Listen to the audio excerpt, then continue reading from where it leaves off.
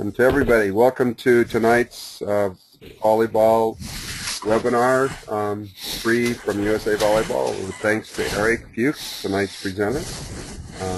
We'll get started because it's the holidays and we don't want to be on here too long. There's a lot to cover. So, Eric, we'll sort of take it your way. And you just let me know if you want me to change the slides, and I'll help you out, and I'll be talking some stuff, and Denise will be talking some stuff as well. Denise King is on with us tonight from USA Volleyball. Eric, of course, is the Director of Athletic Training and Education Programs at EKU, and he presented this great job for our Sports United, but the Department of State grant in Phoenix, Arizona, to about 10, we had 7 different countries plus a bunch of other coaches there. And he's willing to share this with us tonight. So, Eric, it's all yours. Okay. Well, I want to thank John and USAV for having me. But as he said, I've done this presentation at the Volleyball Festival, and a little bit of background of my volleyball background. I've been with the Volleyball Festival for now 16 plus years. Working at that festival and as the associate medical director for probably the last 10 years of that tournament, in addition to being an athletic trainer. And I have worked at the high school level. I've been a head athletic trainer at the college level, and now I am a program director at Eastern Kentucky University. So just to give you an idea of my background, you want to go to the next slide there? Yeah, you've got quite a little resume, even in just black and white here. 16 years at the festival. Yeah. Wow. Yeah. No wonder Dave likes having you there. Been around with them for a while. Yeah. So, and you can see my other speaking and stuff. But we're here to talk about preventing volleyball injuries. I always start off with that part because part of your role as coaches is to be able to recognize when an injury needs to be referred, but as well as prevent. And a lot of that starts with proper conditioning and strength training. A lot of times with strength training in high school and some club setups, the players are put through the same conditioning routine, and instead of being individually assessed for where are they strong, where are they weak, what do they need to work on. I know our strength coaches here at Eastern will put each player through a core test, core strength test to see where they're at.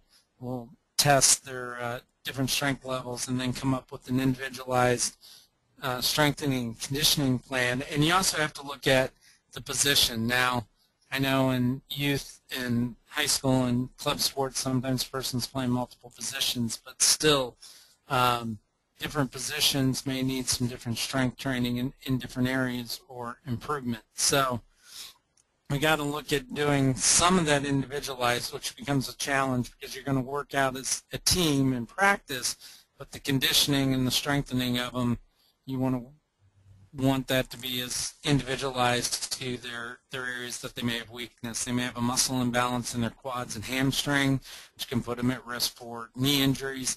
They may have a weak core, which if they're an outside hitter, or if they're a back row specialist, can also create problems in maintaining position for passing or lead to further injuries. So core strengthening, you'll hear me mention a lot. I know it's a buzzword out there, but if they're assessed for their weaknesses and you address those muscle imbalances early on, you'll have a well-rounded person. So you got to look at the individual first and then look at the sport and the position and then go from there. Okay, next slide. So core strengthening, there's lots of different techniques, and the key in core strengthening is it's the quality, not necessarily the quantity of the positions. Those happen to be 3 of the basic positions where you can test people's core and see what they can do. You know, whether they're able to do glute bridges. Some of your athletes may not be able to do a double leg glute bridge. They may have to start single leg. or you may find when you do a single leg on one side, they can do it on the other, they can't, showing a muscle imbalance from left to right. Lateral pillar bridging, that's at an elbow level. You can make it more complex by going to a hand level, and then plank. The key is the posture. If you look at that slide on the right where I have an actual person doing some of these, you want to make sure the head and the scapula and the glutes are all in line and you're maintaining that positioning. And if at any point they can't maintain that, they're losing it, then they need to stop. If they get to 10 reps and they can't maintain, it is better to stop than push through. And I know that's hard for coaches to hear sometimes, but we're trying to work that core up. The good news about a lot of core strengthening is you don't necessarily need equipment and weights to do it. This is one example. There's many things online, as well as strength coaches can give you tons of different resources, or if you email me, I can give you all kinds of resources. Swiss balls can also be used for a lot of different core strengthening exercises. But another important thing when you're dealing with youth, with the club coaches and the younger participants is, I know it sounds cliche, but if you can get them to work on their posture, keeping good posture is going to help their core. This has been shown if you look at dancers, and in the research with dancers, of course, they have good core besides their activities, but one thing that they've been emphasized since they were young as dancers is their posture.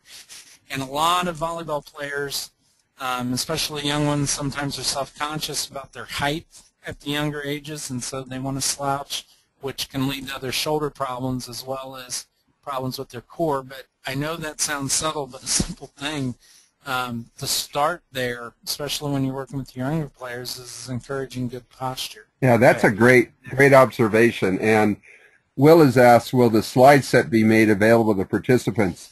Well, we could email the PowerPoint to you. What we normally do is we've recorded this webinar, and it's on a movie maker, Windows Movie Maker, so you can slide the scroll bar to any point in time and freeze it and listen and re-listen to what Eric's saying and things like that.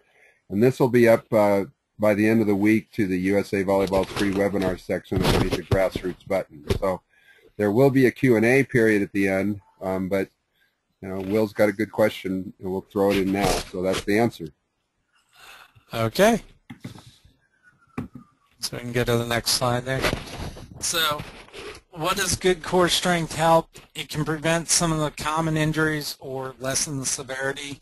And one is ACL injuries. ACL, besides quad and hamstring strength, of course, Cincinnati Sports Medicine has a ACL prevention program for women that they did with soccer athletes, etc. But a lot of it centers around core strengthening, as well as some proprioception training and things. That's a good program to look into. But core is going to be helpful.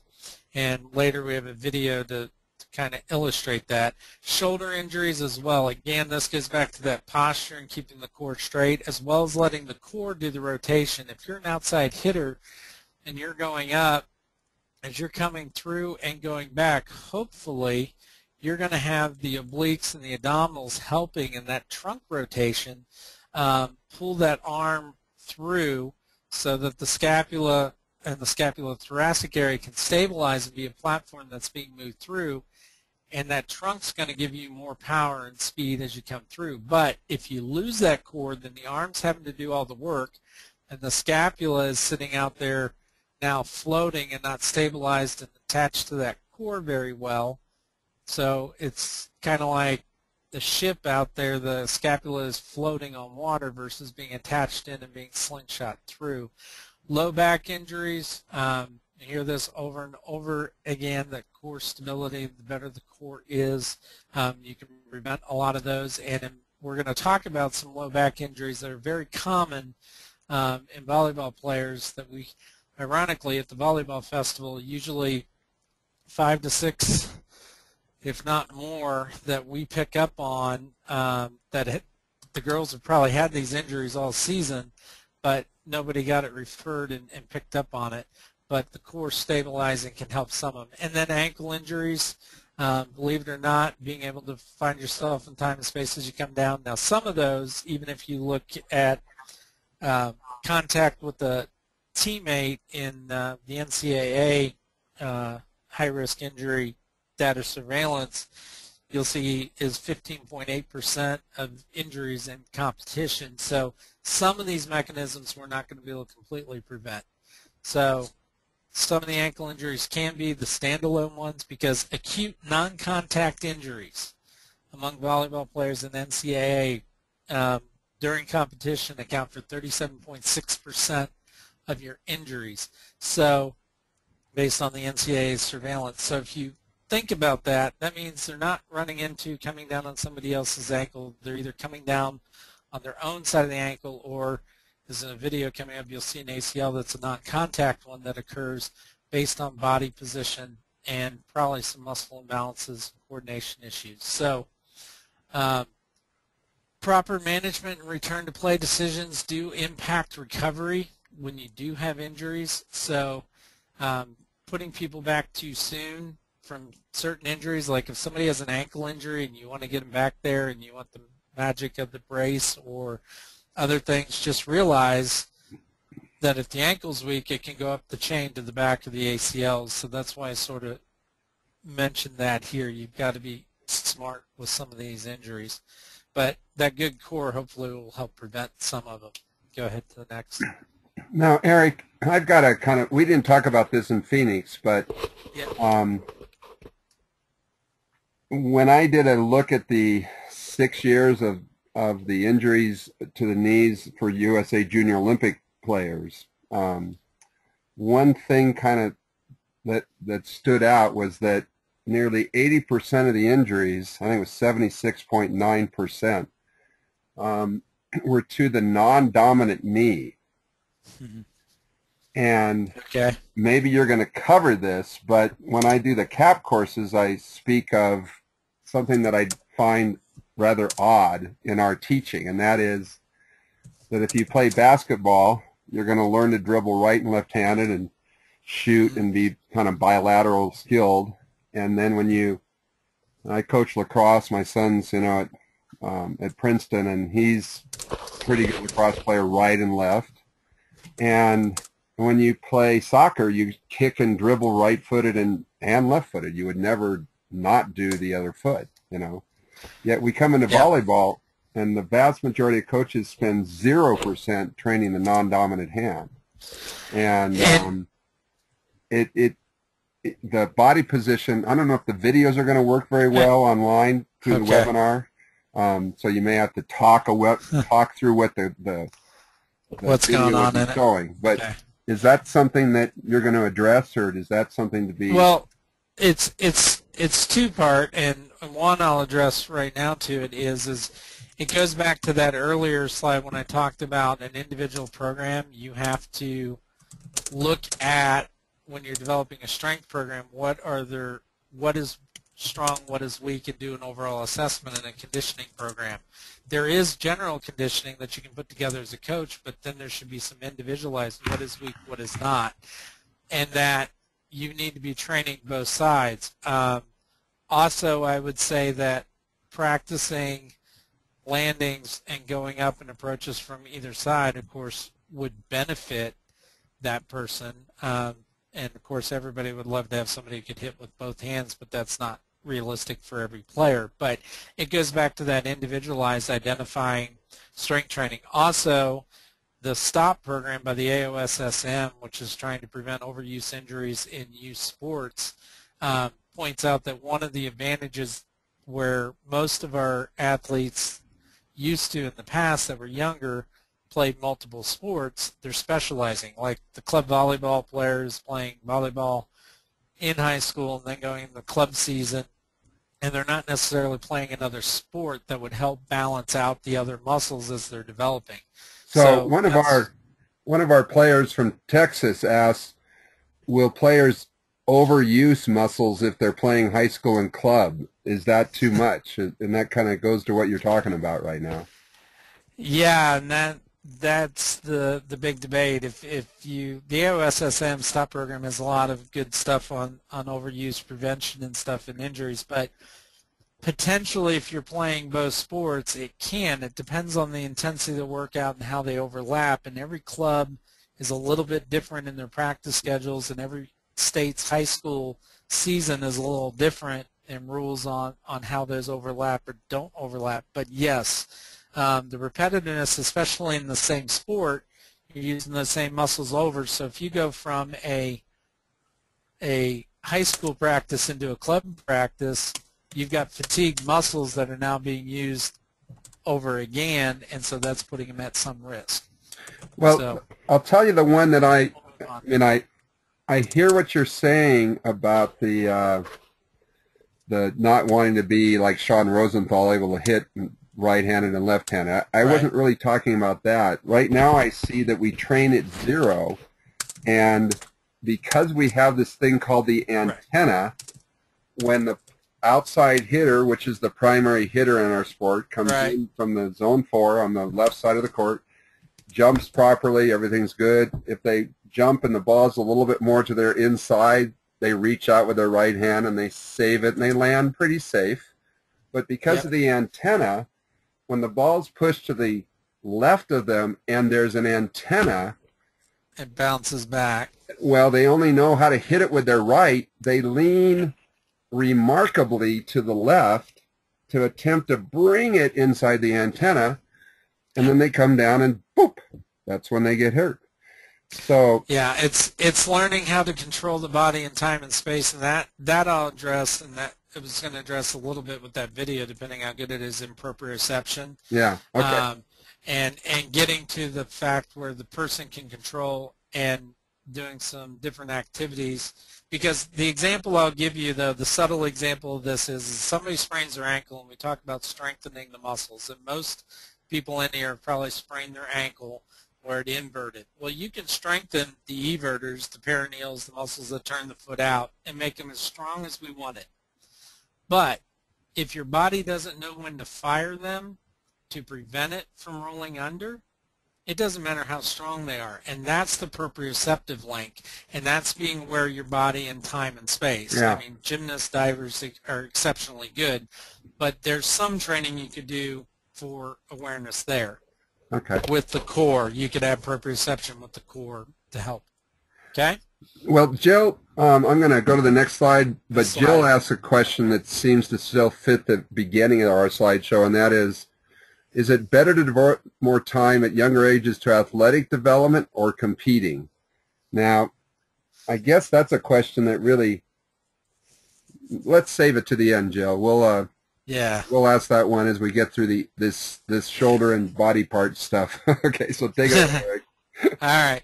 So overuse shoulder injuries, again, I'm not going to try to make people on here medical experts like athletic trainers, docs, etc. But what I want you to do is, as this title slide said, be able to recognize when you need to seek out some help. There's 3 basic types of chronic injuries that we do see with volleyball players, and one is biceps tendonitis. And with that, there's usually going to be some pain in the interior of the shoulder, pain with activity. But the key with tendonitis is it usually is painful initially before activity and after, but during activity it goes away, and that's because as the tendon gets warmed up and moved around, it feels better.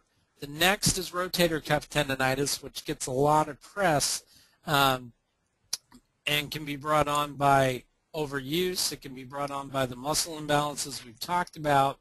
And then there's shoulder impingement syndrome. Now, impingement is actually where the bone or the tendon are actually getting squeezed or pinched based on the motion. Now, one thing about this, you need to identify which it is, because shoulder impingement could be a structural thing, because different people have different, where your collarbone comes across, known as your clavicle, and comes out to your AC, it can have different levels of a hook. We call them in the medical field type 1, type 2, and type 3. And if you have a type 2 or type 3 where it's curved down, it can actually be the bone is impinging on that. And so you're going to be at a higher risk for problems with the shoulder. And the only way you're going to find that out is by an x-ray to really find out. But if you have a long-term chronic true impingement syndrome that's not linked to any other problems, then for sure it should have been followed up on and at least an x-ray to make sure you don't have a structural. And if you have a structural, then they can talk about rehab and things to fix that. The biceps tendonitis, rotator cuff tendonitis, those, if you stretch, hopefully you catch them before you get too far. Do not let pain, if you have pain in your shoulder, you're a player, coaches, you have athletes with pain, pain is an indicator something's wrong. Let's find out what it is. Let's start treating it, and it should improve, but it's also going to need some rest. So if they're an outside hitter, they're going to need to back down the number of hits they're taking in practice. They're going to have some alternating rest there. It doesn't mean they still can't run, condition, move through some plays, but they're going to need some downtime, which I know no coach wants to hear. But you want to heal that up, because if that pain continues, the muscles in the rest of the shoulder are going to respond to that pain, and other muscles are going to have to fire, which can lead to problems. Go on to the next slide. Will do. I think it's the one that.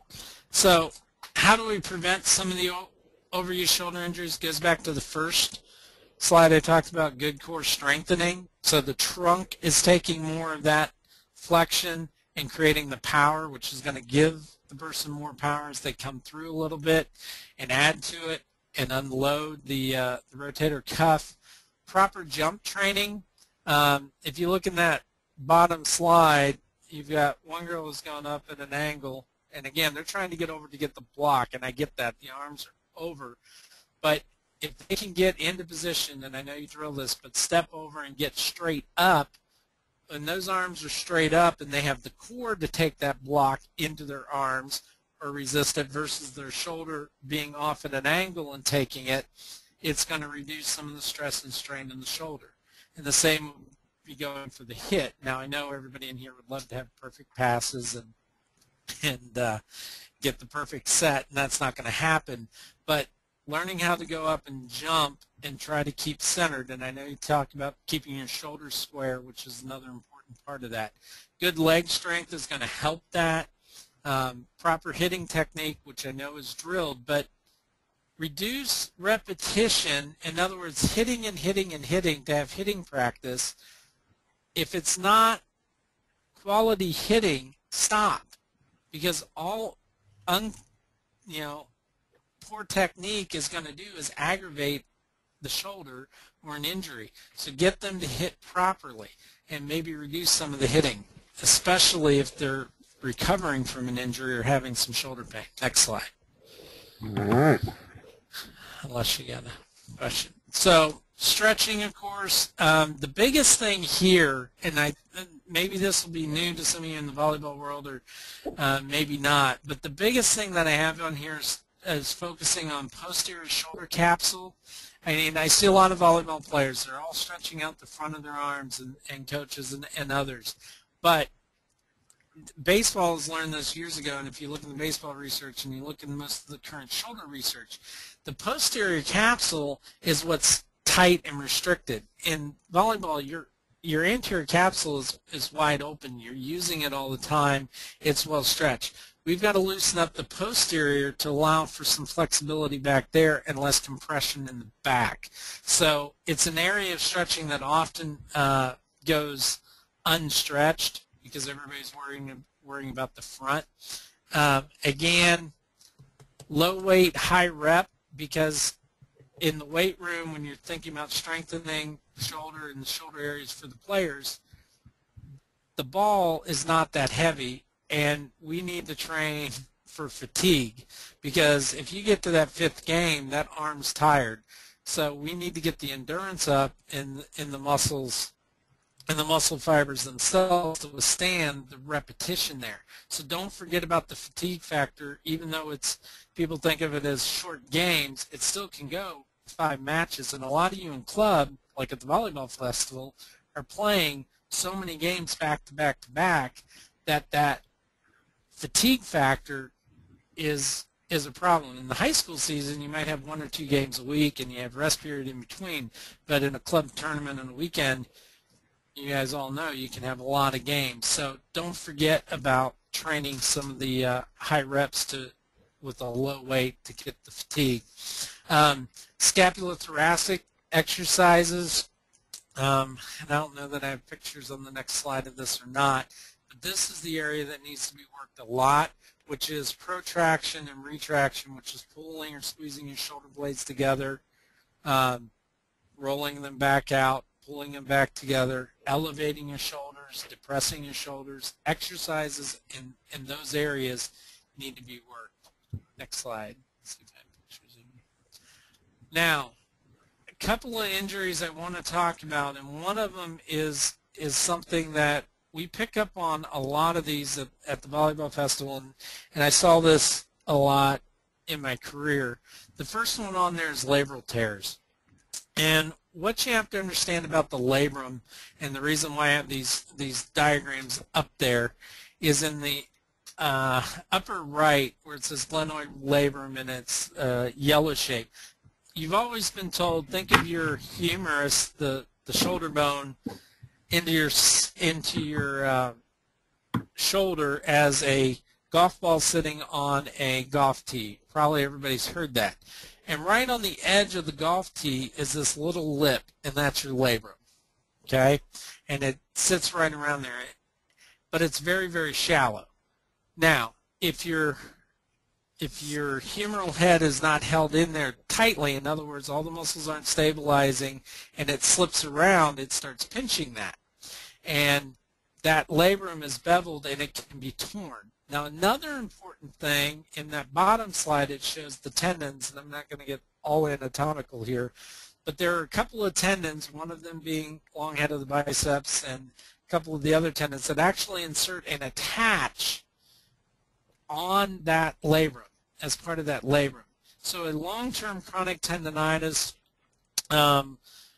or pain in the shoulder area here can actually be a labral tear.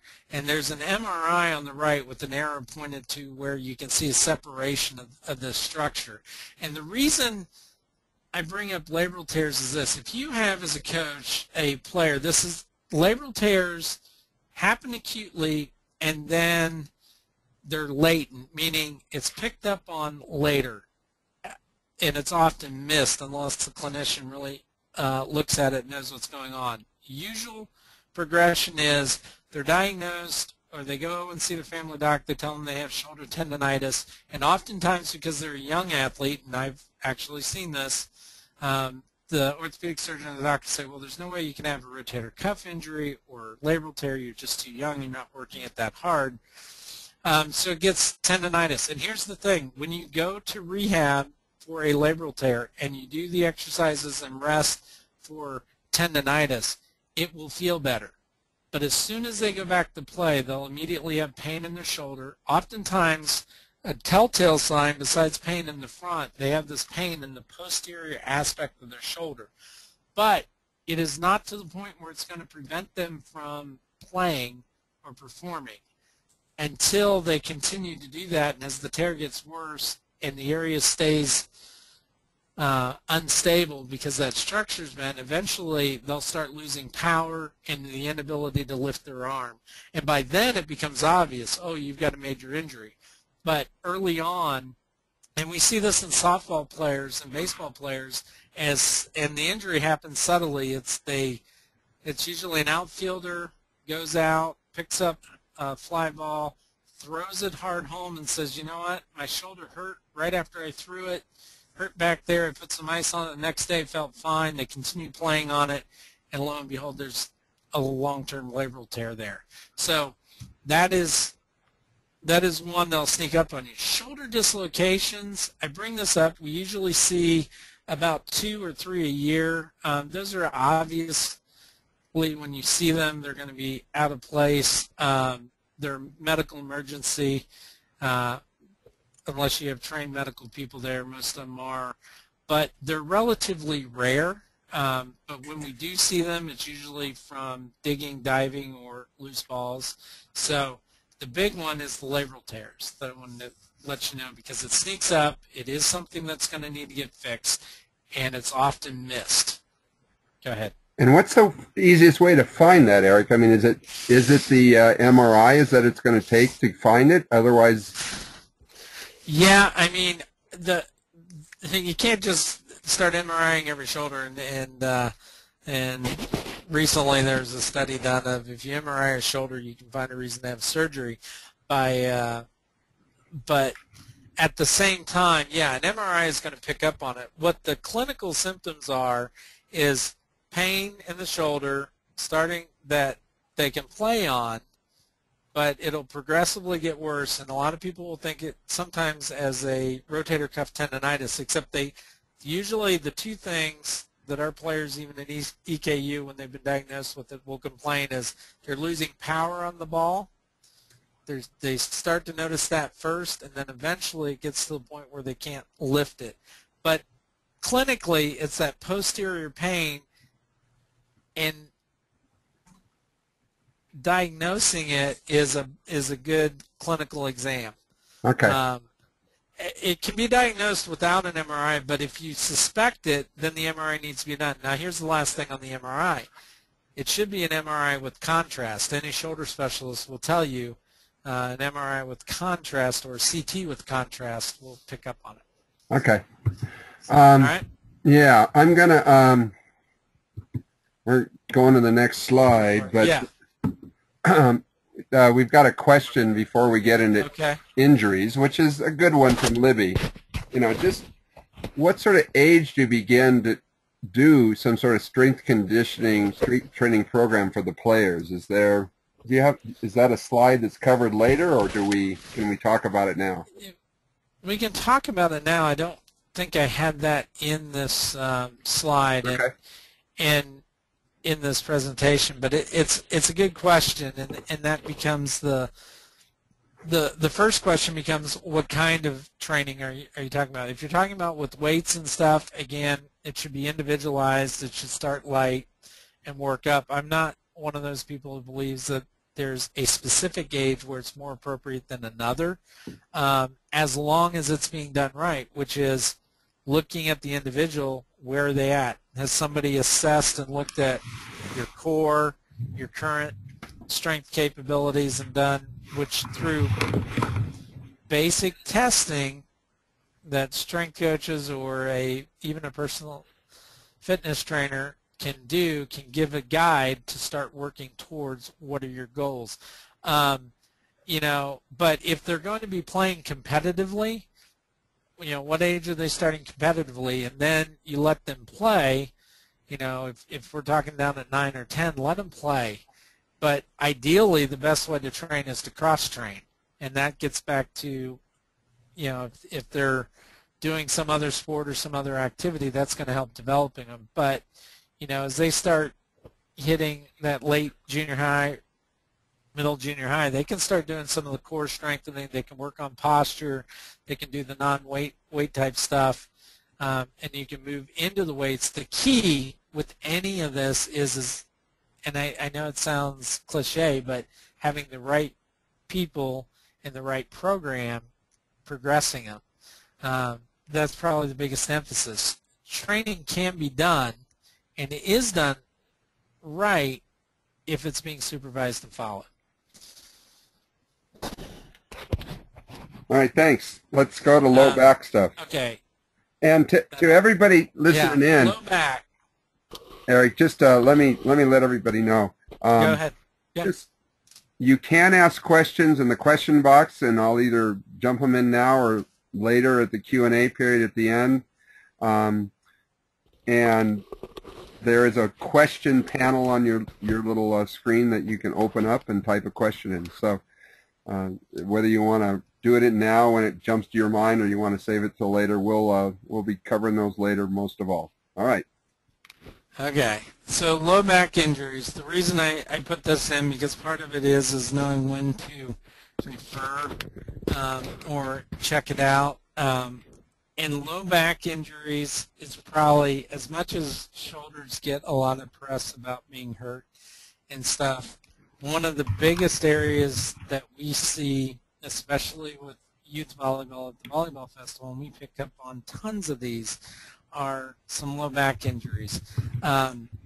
Low back pain, if somebody's complaining they have low back pain or that it's tight, you got to get it evaluated. A lot of times coaches or players will say, well, my back hurts. Well, you just got done playing how many matches in a club tournament, so everybody says it's tight. And so you ice it and you stretch it out, and none of those things are wrong. But if that pain persists, and if you're having to take medication and icing and somebody's massaging it and it's persisting day in, day out, it needs to get evaluated. And there's a couple of other things. Obviously, if the pain causes any tingling or numbness down the legs of any kind, or shooting pain, or your legs are weak or giving out, then that usually gets people to come and see a healthcare provider, and that's probably when we're dealing with a nerve problem, a disc problem, a herniation of some type.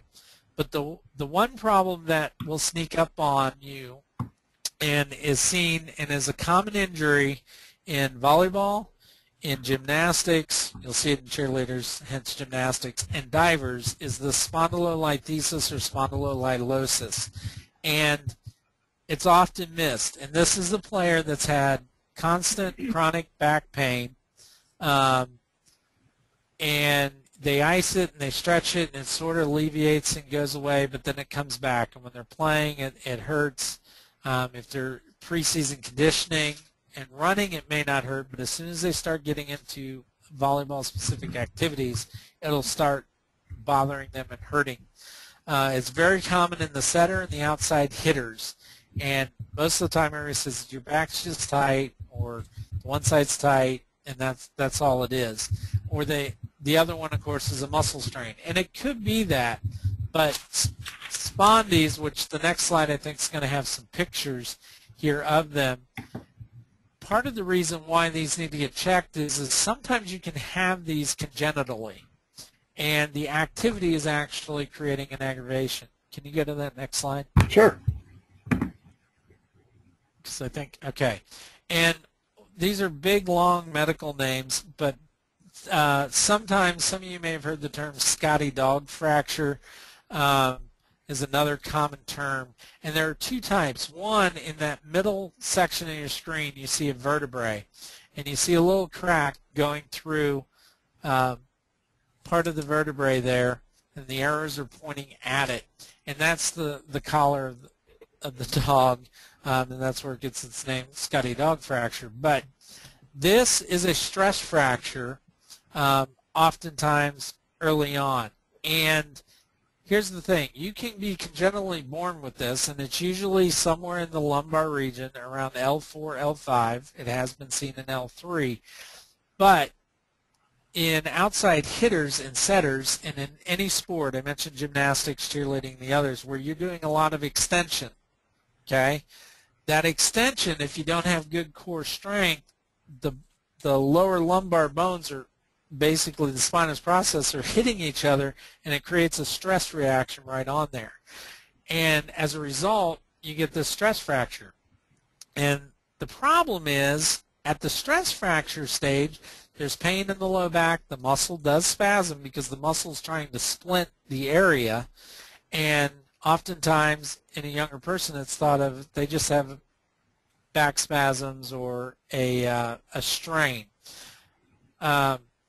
If they're a setter, if they're an outside hitter, and the regular treatment for that has not improved it, they need to go and get it looked at. And when it's in this stage as a stress fracture, the scary thing for the coaches and the parents is a regular x-ray is not going to show it.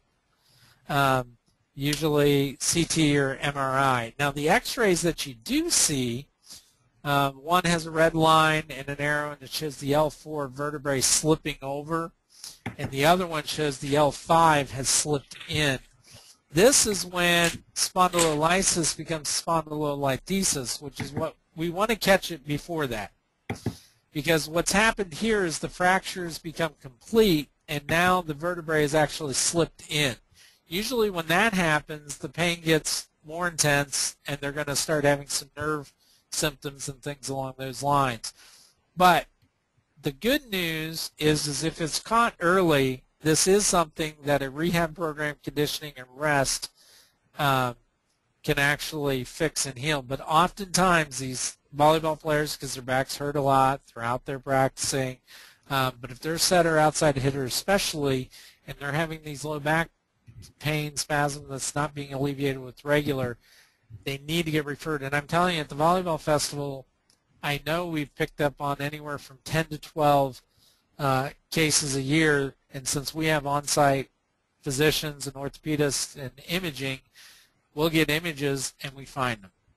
So, and these are people who've played all season with these back spasms or low back pain in those positions, and lo and behold, this is what they have. So we've got like around 700 teams, so 7,000 athletes, and you're seeing 10 to 12 of those at the end of the season. That's a high number, it seems. That were not previously diagnosed, were just being treated as back spasms. Right. Wow. So, fascinating. All right, next slide. So anytime there's pain, muscle spasm, and it's not getting alleviated, for sure, see it. Now, discs, herniations of the disc, because of the compressing in volleyball, outside hitters, especially because they're twisting to one side, you can see this sometimes in your setters as well. Again, it's that extension into that disc where you're going to have a bulging out of the disc from repetitive compression. And when they're young, that nucleus in the middle, pulposa, think of your disc as a jelly donut, especially when they're young. So that fluid in the middle will move around, and as you compress and extend your spine, and if you don't have good core strength along the paraspinal muscles in the back and the abs especially, to keep these in an even state as they bend, they'll sometimes slip and bend and compress the disc, which sends a bulge out. Now this one's going to be easy. Most people are going to recognize this. The players are going to complain of numbness, tingling down their leg, or pain shooting down their leg. I've only had one of these where I don't think it was that obvious, and it was a person who their only symptom was when she was walking, her knee gave way, and so we did a full knee evaluation, and everything was fine on the knee. So we go up the chain, and it turned out she had a disc problem. But most of the time, these are going to be pretty obvious. But again, they're not that uncommon, especially with the amount of play that's going on. Go ahead. Next slide. It shows an MRI here of an actual bulging discs there. Go ahead. Click to the next slide. So, ligamentous injuries, again, you have ACL, which of course everybody knows about. It's the middle ligament in the knee. You also have the posterior cruciate ligament, which doesn't get a lot of press, but we've seen at least one or two of these a year, I think, at the Volleyball Festival. And the posterior cruciate ligament, or PCL, is usually injured, and it's going to be a back row person or somebody going for a free ball where they're diving and landing. They land straight up to try to get it, and they land straight down on their knees, and they actually drive the tibia backwards up towards the hamstring. The front of the tibia goes backwards, and that's the motion it protects. Now, you want to try to show this video, since we were talking about core strengthening and non-contact injuries and stuff. This is going to be an ACL. Maybe it'll play, maybe it won't. Yeah, it doesn't look like it's going to run. Okay. Well, if you've been able to see this, when the girl goes up to hit, the ball is set slightly behind her, a little bit of what you were talking about at the net action. And when she goes to grab that ball and throw over, as she comes down, you'll see her foot hit, and maybe we can send the video and you can upload it as a separate video. But when it does, her whole body is off balance and she can't get herself back into, and so the knee just shifts left to right as she's trying to get her body in line. And jump training and proprioception with some core strengthening can reduce that landing and prevention of it. It's more impressive when you see it, but go ahead. I bet, in a kind of a way. Yeah, well, nobody likes to see it, but it shows, I mean, the NCAA data statistics that 37.6% of injuries during competition are acute non-contact, and that's an example. Yeah, and a lot of the ACLs are non-contact. To those of you that might want to get this, I think I emailed it to you tonight just as a follow-up, or is that that was the preseason one that I sent you. But yeah. If you get that, it's the same type of data. Okay. So, can they get this from you, or do you want to send it to me and I can send it out to the whole group? Yeah, I can pull it off. Yeah. All right. I just had it up looking at it, but I can. Yeah, that would be good. I think that's just some facts that make us all a little bit more accurate when we talk about things. Yeah. All right, thanks. And then meniscal injuries in the knee. This is another common thing we do see. And the thing with meniscal injuries is a lot of people play on them and play through them and don't realize they have it until the tear gets worse. It's usually a compressive twisting force. It can be contact or non-contact. This is also likely to occur when there's no ligamentous injury, but somebody, like you were mentioning, the outside hitter going up, the ball's off, they go towards the antenna, they shift, and they land. As they land, because their body's shifting, they create a compression and a rotation down there on that knee. And think of it this way, if you put your fist straight down into a table that had vinyl covering on it and you twist, that vinyl, if you twist hard enough, your skin will attach to it and you can tear the vinyl. And that's basically what's happening to this meniscus. If you look in the diagram on the right, the black one, think of the meniscus like a peach slice. It's thick on the outside and it's thin on the inside. And as you compress into that and tear, you can see at the bottom I've shown several different types of tears, with a bucket handle being on the top far right and the big large flap in the bottom right, the two worst. But a lot of times what happens, what we see is a latent meniscal tear. Now, if you have athletes that are multi-sport too, somebody coming from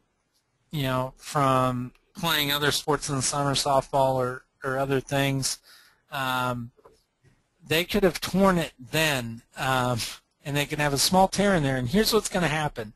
The knee's going to hurt and swell up initially after the injury when it's a small tear, and they'll ice it, and maybe the next day or every few days of doing some strengthening and icing, the swelling goes down, the knee looks fine, they can run, they can jump, they're happy, and then they'll be doing something. It could be 4 weeks later, it could be a month later, and all of a sudden they'll feel a click or they'll land wrong and they'll swell up again and it'll be sore for several days. They'll ice it and they'll do some exercises and they'll go down. And what's happening is when you tear that meniscus a small part of it is flipping up in the joint. And when it flips up in the joint, it irritates the joint. But then when you move in a certain way, it lays back down and it kind of basically seals itself back into the appropriate position, and then it's no longer irritating to the joint, and the joint's happy. And this can go on and on, and it's called a latent tear. And also, for some of you, when you hear about NFL or big-time college players, oftentimes in football you hear that he has a meniscal tear, but they're getting him through playing through the season, and we do that a lot because it's a small tear, and if the rehab's laid it down, we'll wait until the end of the season as long as it doesn't become problematic. But that's under medical direction and medical guidance and control. So if somebody has these symptoms, ironically, we had a student at EKU who was in a classroom whose knee locked up on her, and the person came and got me because it was in our building, and the student said, well, my knee just does this sometimes, and if you rub it, massage it, and pull, it'll click really loud, and it'll unlock, and then I'm fine. And this had been going on for this girl for over a year and a half, and she had been multi-sport athlete in high school, wasn't playing any sports here. I'm like, well, you have a seriously torn meniscus, and she did. She had a bucket handle tear, and her knee was completely locked into that position, and it took the orthopedist almost 2 hours to get it unlocked, and then she had surgery a day later. But this person had been living with this clicking and locking periodically for almost a year, not realizing, hey, there's something wrong. So they're a little point tender on the joint line. It swells. The swelling will usually go down. It'll feel better, but it's that clicking and catching that they're going to complain of, and usually when that occurs, there's some swelling and pain afterwards. Okay, move on. So chronic knee injuries, however, they're talked about because patellar tendonitis, probably one of the biggest ones out there. Overtraining and or too much. If you're doing weight training and you're doing a lot of floor activity, and the example I give is when, as was asked earlier, when you're playing high school season and club season and doing weight training on quad strength, you know, what kind of rest cycle are you getting in there? Everybody has forgotten that if you look at any strength and conditioning textbook, anybody who's talked about strength training, there is this one part of that cycle called rest. And our athletes today are not getting rest in their different cycles because they're continuously playing or conditioning. So poor mechanics or techniques can also lead to this. Again, making sure you're warmed up, stretched properly. And then there's also potentially just biomechanical issues, which is you're born this way. Women have a larger Q angle, which is going to affect the way the quads pull over the patella. And so we work on core and some other things to fix that. Next. Now, one of the ones that I do want you as coaches and players and others to be aware of that get sometimes initially misdiagnosed as patellar tendonitis and are a little more significant and you need to pay attention to. One is called Osgood-Schlatter's disease, and I know when I tell the athletes at the festival that some of the young ones think they're going to die. In medicine, we've got to give things big names. But if you look at that area, you see that bump, and what has happened is where the patellar tendon inserts into the tibia at the apophysis. This happens from people when they're training when they're young, doing a lot of quad work, etc. And it doesn't have to come from weight training. And what happens is the tendon will actually pull away from the apophysis a little and tear from the bone a little bit, and it starts filling in. So somebody who has quote-unquote patellar tendonitis, but if they're point tender down over the tip of the bone, in that where the tendon inserts down into the bone, if they're really sore over there, that needs to be followed up and looked at. They'll do an x-ray.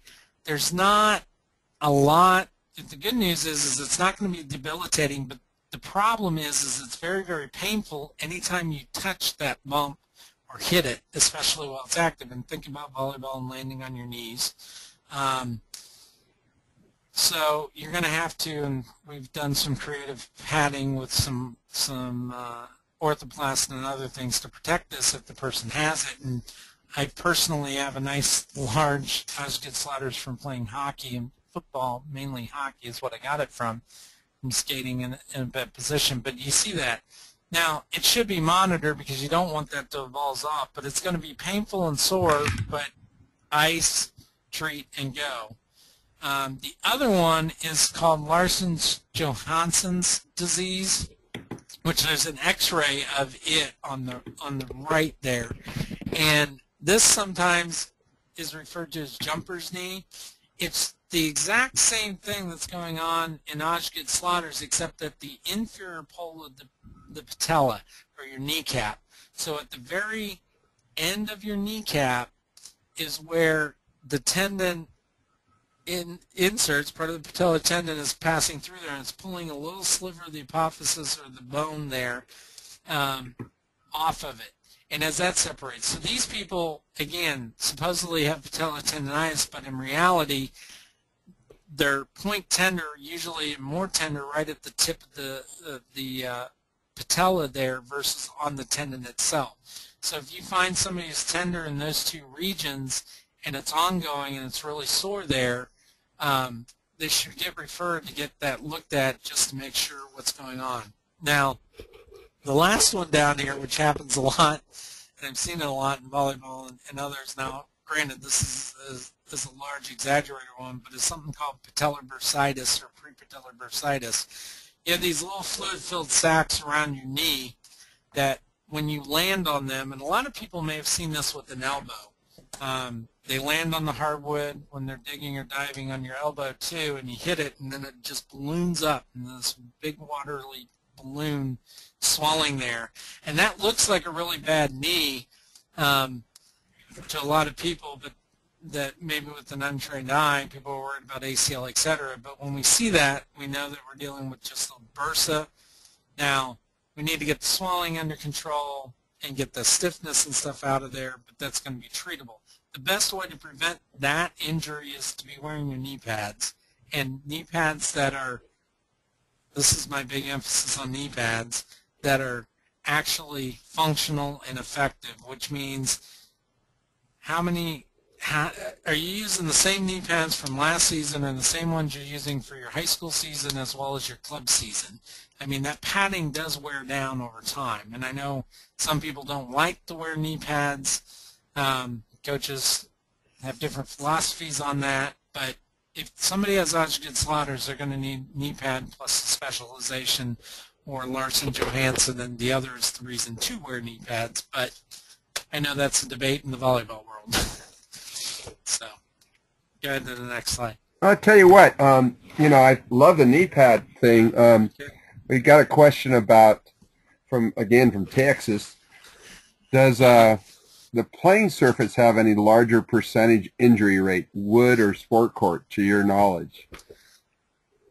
To my knowledge, no. That would be an interesting study maybe to conduct, because I know at the Volleyball Festival we do use sport court, but there are several variables there too. Is the sport court being laid down over padding and then over concrete? Is it being laid down over wood?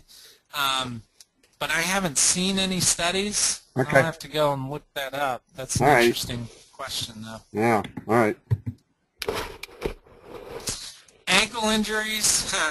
Ankle injuries occur all the time in volleyball. Lateral ankle sprain.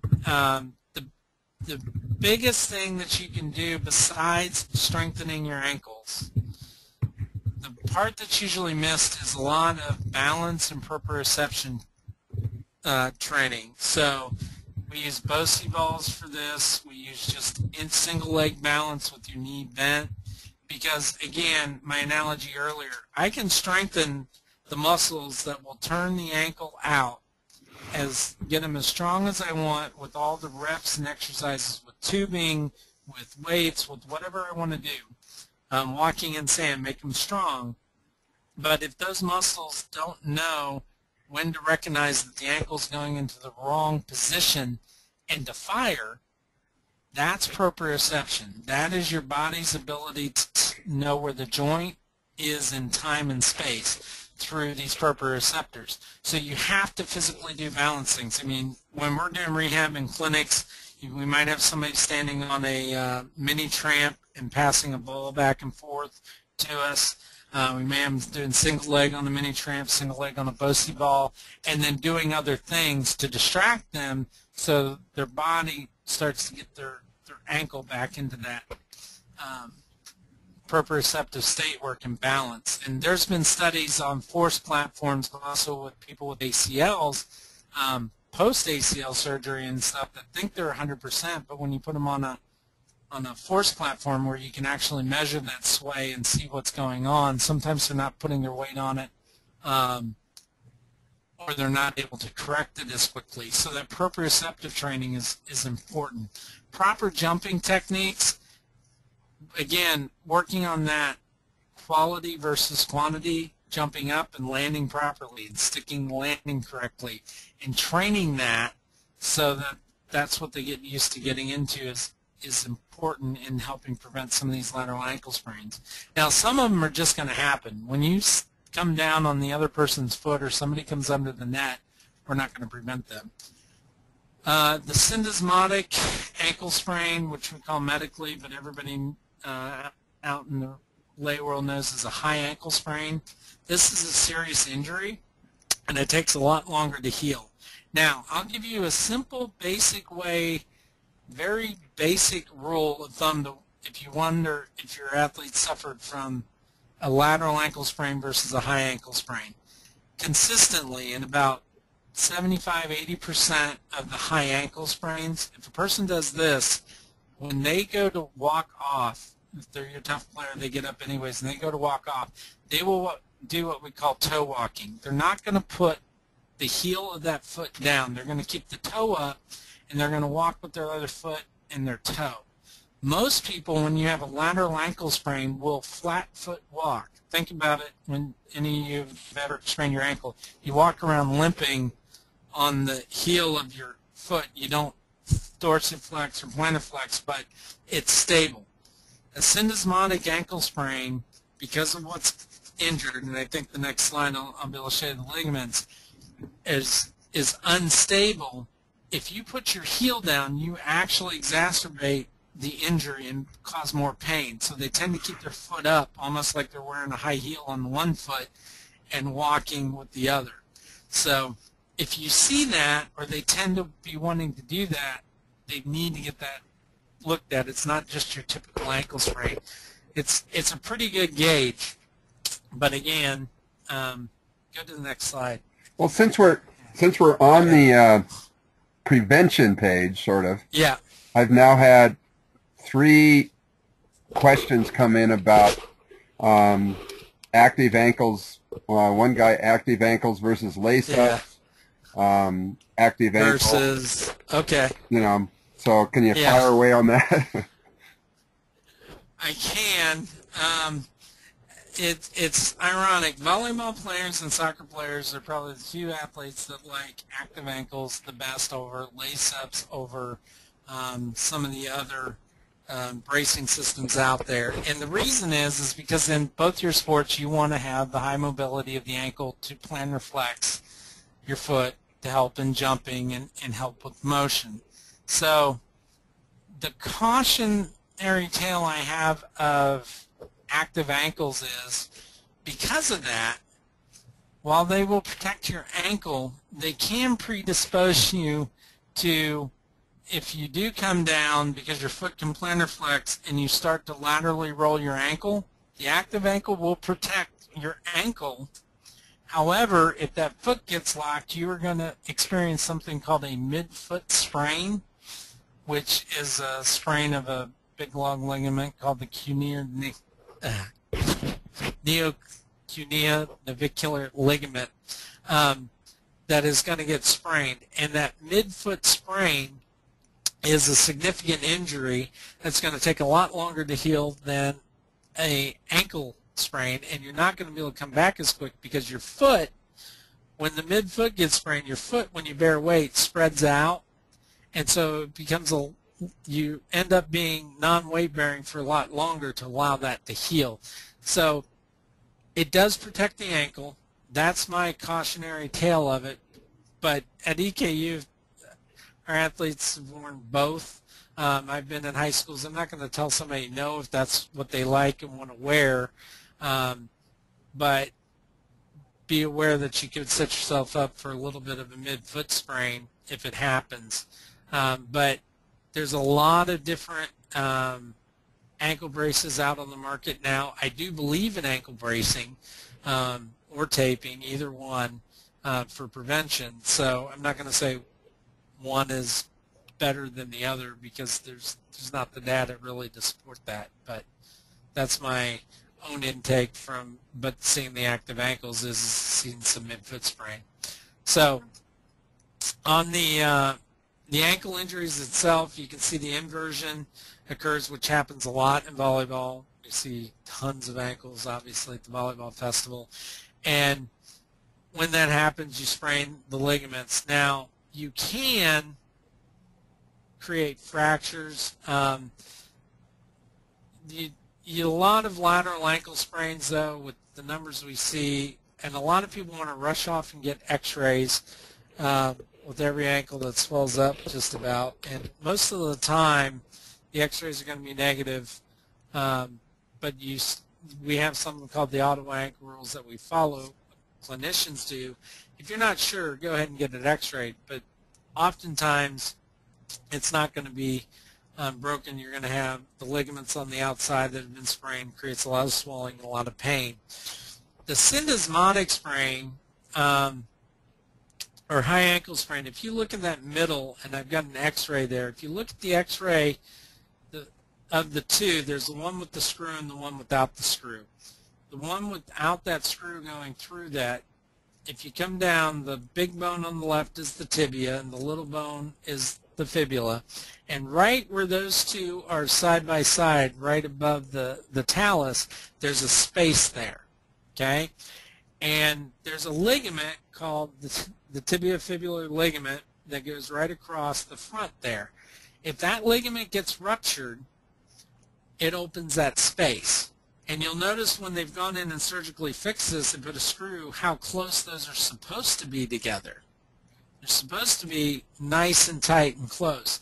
When this ligament ruptures or tears, then the space starts getting wider. Now, the wider that gap is, the more serious the injury, because if the ligament on the front and there's an anterior tibiofibular and a posterior tibiofibular, both those rupture, then the next thing between your tibia and your fibula is something called the interosseous membrane, which is holding these two together, and it'll start to tear up that, and that separates. So this is why the person toe walks, because that talus, which is the bone butting up against the tibia there, is sitting right on top of your heel, which is the calcaneus.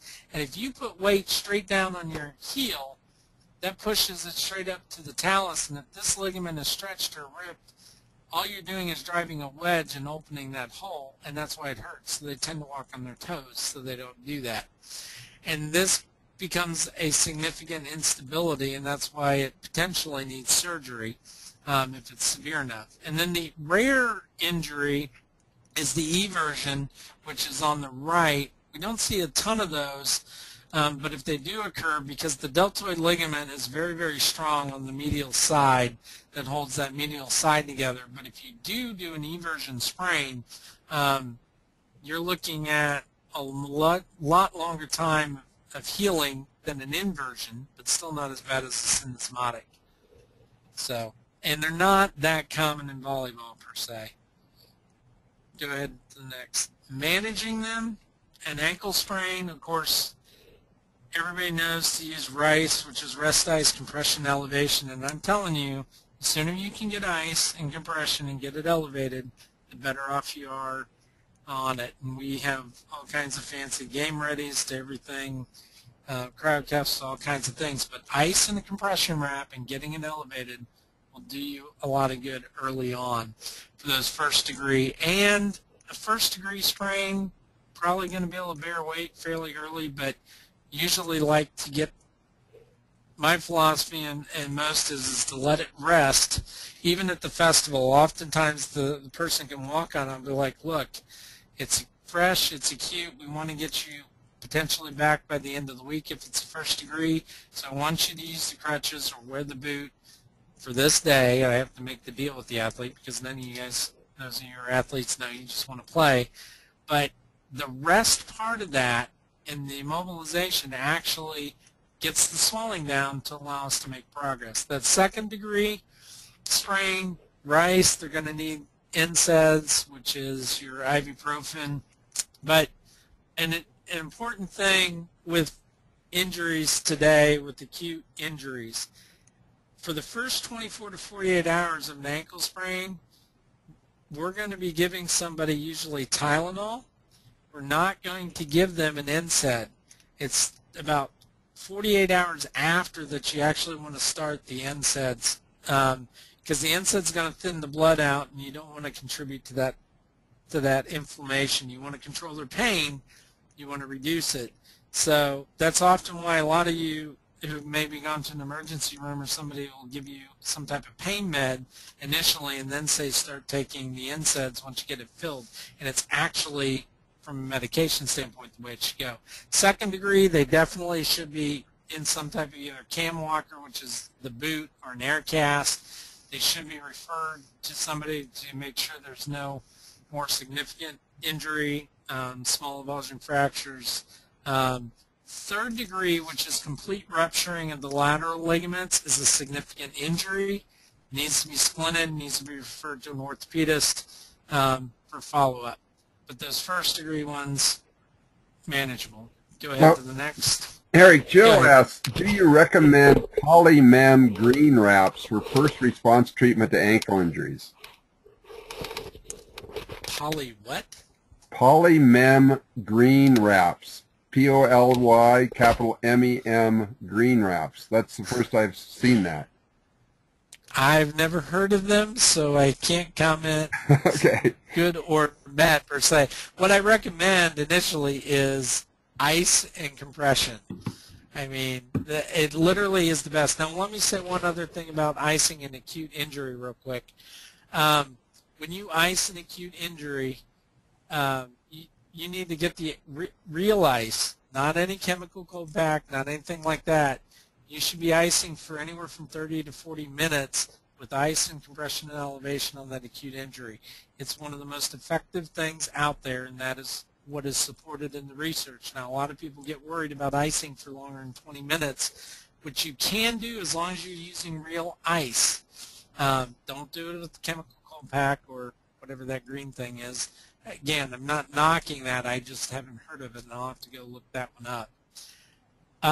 Other ankle injuries to be worried about are stress fractures or lower leg injuries. And the stress fractures that we see in volleyball players, couple of places that will usually run into them, and they're usually due to overtraining, poor jumping technique, or because we're dealing with female athletes, the female athletic triad, which is how are they eating, what's their menarche cycle, and, you know, all of those issues that go into it. But if we look, one place, the first one on here, the first x-ray, I have a circle around the fibula. That blue circle lets you know, and you may be able to see a very faint white line where there was a stress fracture.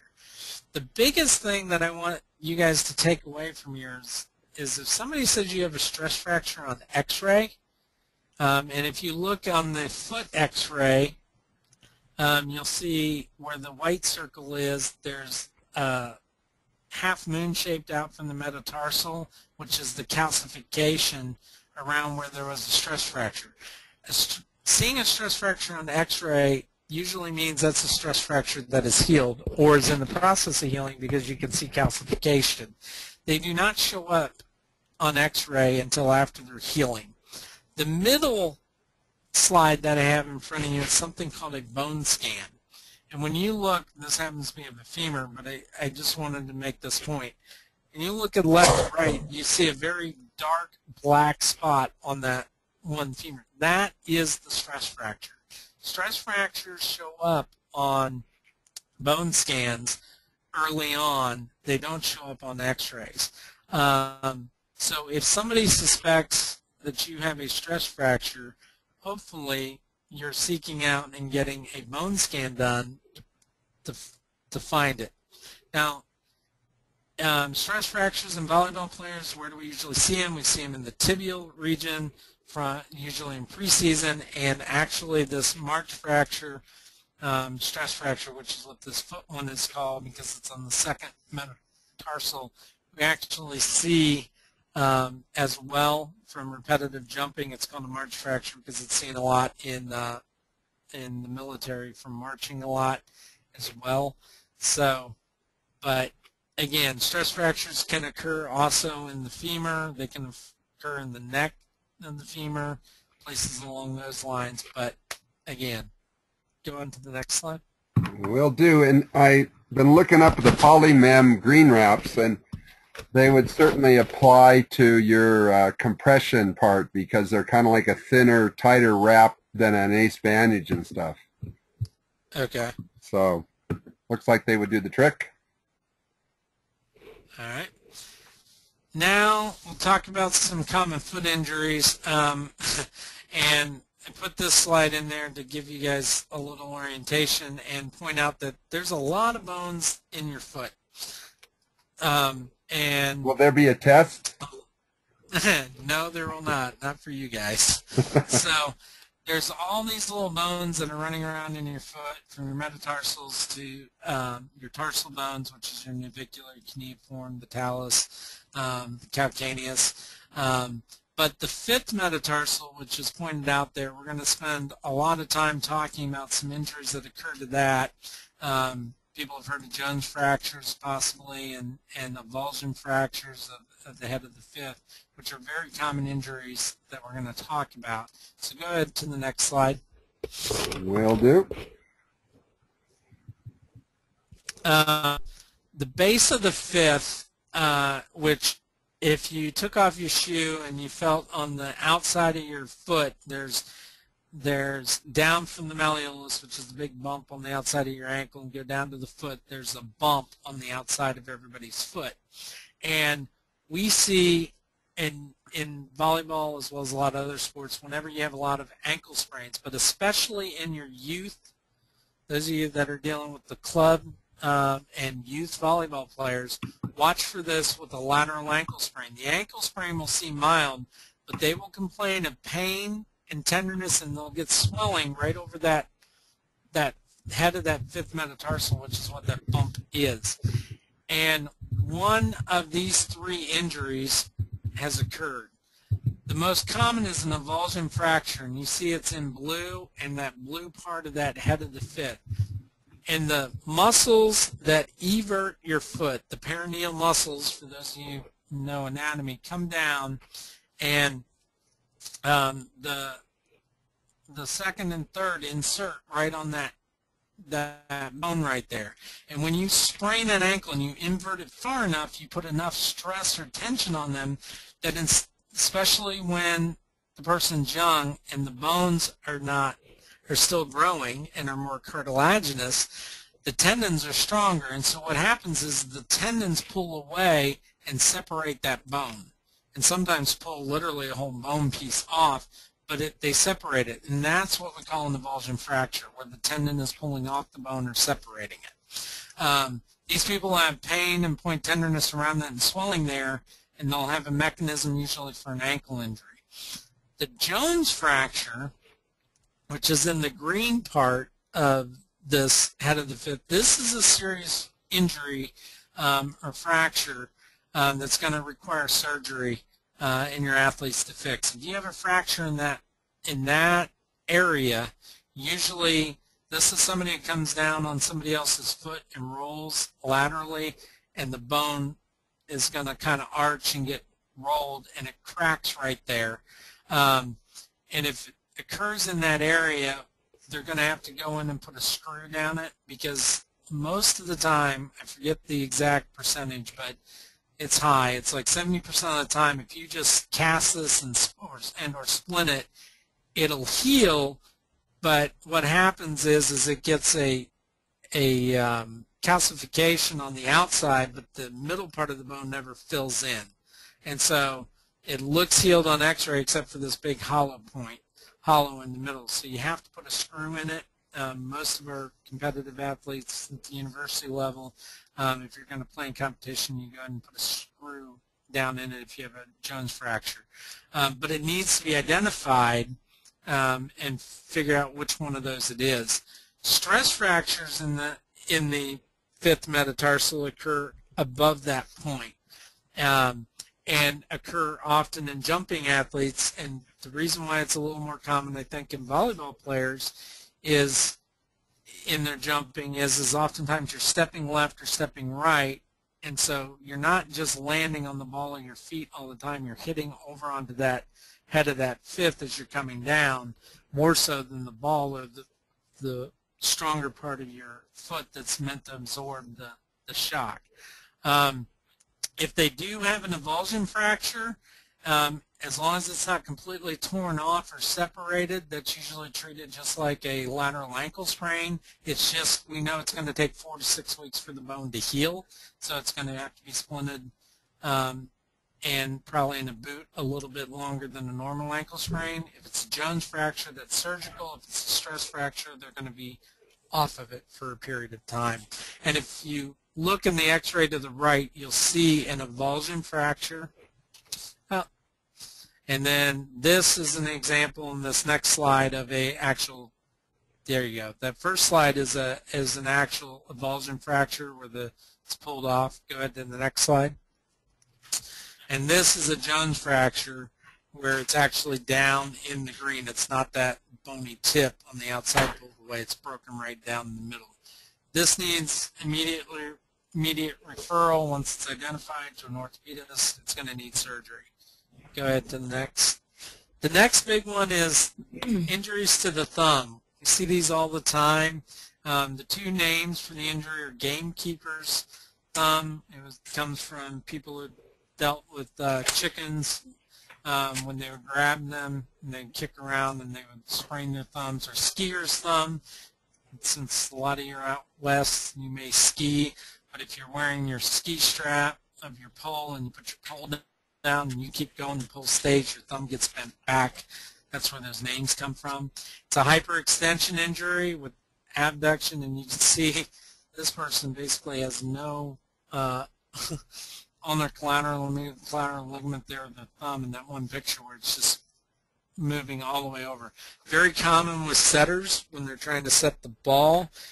It can also happen from trying to dig a ball because you hit the floor when you're trying to go pancake or real flat, and your thumb catches on the surface and rolls back. A third-degree sprain, a complete rupture of this ligament, or an avulsion fracture, and you can see in the x-ray where the ligament pulls bone away, known as bony gamekeepers, are significant injuries. The person's going to know about it. That one they're not going to complain about. The one you got to watch for is when these are in first or second degree sprains, and as a result, the player, it's sore, they want to play on it, but every time that thumb gets tweaked back into that position, so if they're a setter, it's going to happen a lot.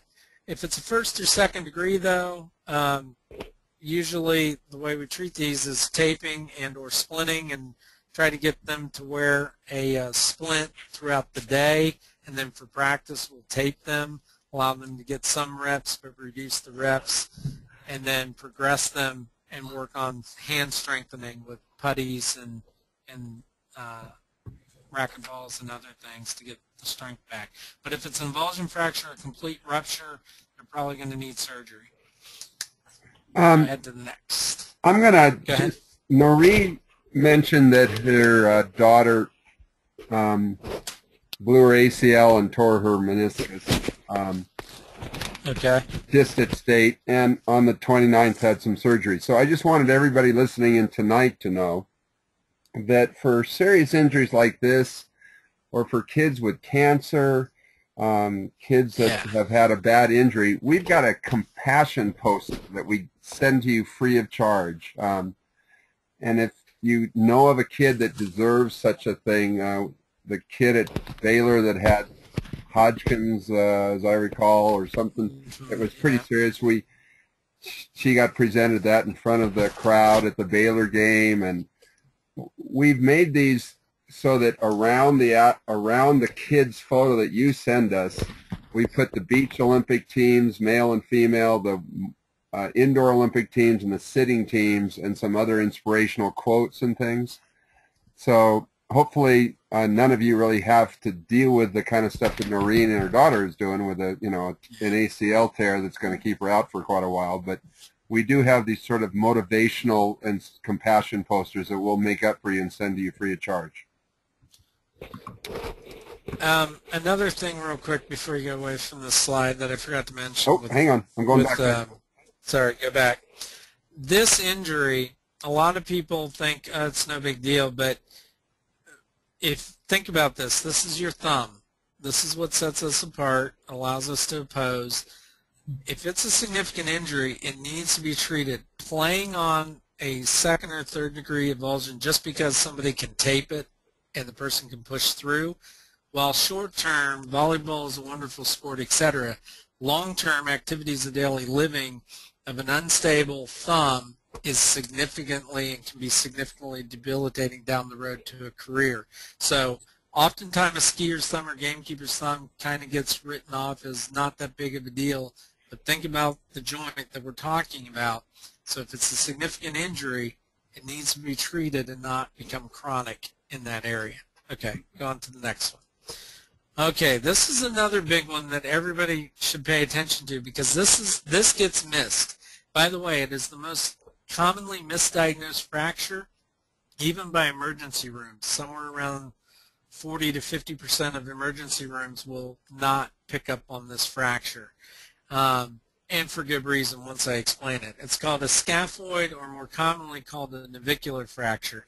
And if you all take your thumb, just like in the picture of the actual hand there, and if you pull your thumb back with some resistance, two tendons will pop up, just like that arrow is sitting between those two tendons on most people. And that spot is called the anatomical snuff box, is what we refer to it. And right below it is your scaphoid bone, also called the navicular bone. The mechanism of injury for this is falling on an outstretched hand. Now, how often do our volleyball players fall on their hands straight out? The good news is if you got a pancake where you're straightening your arm out, that's good. But if you land on that hand and wrist straight down onto it, and it's the most commonly misdiagnosed fracture, it will be missed on an initial x-ray because it will not show up. And that's why emergency rooms and others. As far as in the orthopedic world, if a person has fallen on an outstretched hand, has significant pain, and is point tender over that anatomical snuff box, then we treat it as if it is a scaphoid or navicular fracture until proven otherwise.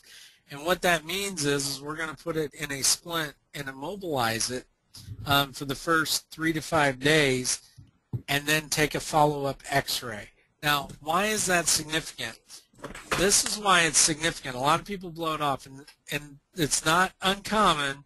We've seen a couple of these at the volleyball festival. Somebody comes in with chronic nagging wrist pain that's been going on for a few weeks that happened at another tournament, and they're point tender over that spot. We take the x-ray, and sure enough, they have a scaphoid fracture.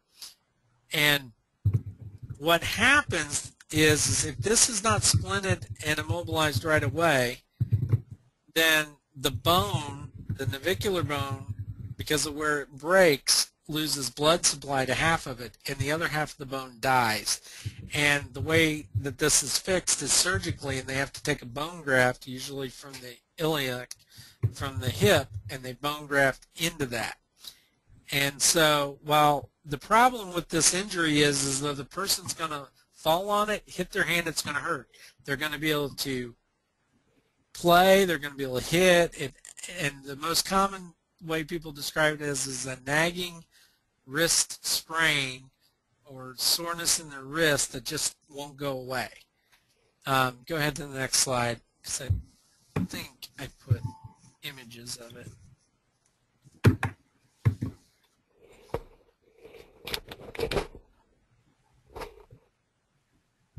Did you get the, there you go. So if it's a scaphoid fracture, non-union, if not detected early, it's going to need surgical repair. But early treatment is to splint that and then take an x-ray, because they have a high index of suspicion if they're point tender over the navicular and have the mechanism, and we splint them in a thumb spica or thumb spica cast for the first 3 to 5 days. And they do make some now removable spica splints that we'll put them in, and then we'll x-ray it, because the fracture line will show up around 5 to 6 days post-injury. And if you got it splinted, it will heal in most of the cases. Still, there's instances where it doesn't, and you still need to have the surgery, but it gives them the best thing. And it's one that will get missed a lot. Go ahead to the next slide. And the player usually doesn't even notice it until the next day. And these are actual images. The top image on the top left is a CT with contrast, and you can see the line there. The one on the right, which is a regular X-ray, the top right of the slide, there's a faint black line that looks like a Y shape going through it. Now this person also happens to have a fracture of their ulna as well, which clues you into the other. But these are very faint cracks. Every one of these images is at least 3 to 4 days old. In other words, the initial images of these particular injuries, it didn't show up when it initially happened. Although the one on the right, the top right, her wrist swelled up because of that other fracture. Next one is mallet finger. I mentioned this. It's usually, you see it a lot in basketball and others, but I've seen it in volleyball.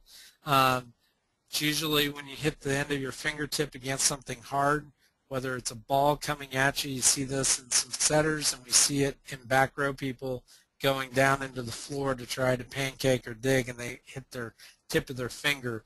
The top picture is a picture of an actual mallet finger. Literally, the tip of their finger bends down because they can't extend it. And the reason they can't extend it is they've either ruptured the extensor tendon, which the little finger right off of that shows a tendon rupture, or the X-ray below it shows they've avulsed the bone off that tendon would attach to, and so it stays dropped down. The biggest thing that has to be done with these is they have to be splinted in extension, and it has to stay in extension. This is not something you can keep moving the splint on and off. Every time you pull the splint off and they flex, you have to restart the whole process.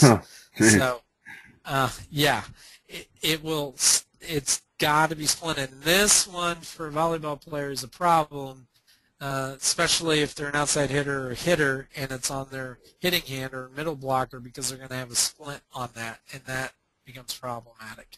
You know, I broke only one bone in my life. I've skied and done a lot of different sports, and that was the tip of my thumb blocking a national team player named Rod Wild. And I thought I jammed my thumb, and I was kind of rubbing things out, and then I get out to the tip of my thumb, and I go, ooh. But I played for about a week, and then I finally said, this isn't getting any better, and they x-rayed it, and that little tiny bone that you know, was snapped right in half. No ligament damage, just the bone was snapped. And again, the lesson there is, and I hear it all the time, well, if it was broken, I couldn't play on it, or I couldn't do it. You can play, and the human body is pretty amazing what you can do, and I've seen a lot of athletes do a lot of amazing things with broken bones. The bottom line in preventing a lot of volleyball injuries is first realize that with any sports, injuries are going to happen, but listen to your athletes. If they're hurt, then get it evaluated, modify their training, rest it, find out what's going on, what's causing it. If that person's had this low back pain and it's chronic, and you know, maybe it does need further evaluation by somebody. Check for those spondylolisthesis. Is this, you know, and I get there's always the balance of if you're dealing with really young club players that maybe it's their first time out to a sport and what's really pain and what's not. But again, you have to listen to them to some extent. Proper conditioning and training to individualize those workouts. In other words, identify the muscle imbalances. One of the biggest things the American Orthopedic Sports Medicine Society, the AOSSM, and their STOP program is emphasizing is the multi-sport helps cross-train. If they play more than one sport, cross-train the muscle groups. But if you're not going to do that, then you've got to look at a holistic conditioning program and identify any muscle imbalances that are going to be created potentially by the sport activity and counteract them in the conditioning, requiring sometimes even more individualized conditioning as a result. Instruct and enforce mastery of technique. Again, repetitive hitting, to have hitting drills. If the person is not doing correct form, maybe you want them to hit 50 hits or do 25 or 30 sets. But if they're not getting their body into the position you guys know as coaches is the best position, after 25, they need to stop, because that fatigue factor is going to lead to injury if they do it incorrectly. So emphasis on that quality versus quantity, and eventually get to the quantity. I'm not saying they shouldn't forever, but you got to build them there and build their tolerance up to that. And that's going to be different for each player and depending on the experience. And then a balanced approach or cross-training. Take some time to do some other things. I mean, you got the players together there. What are you going to do to cross-train and have a little fun? There's lots of different ways to cross-train some activities, but mix it up a little bit.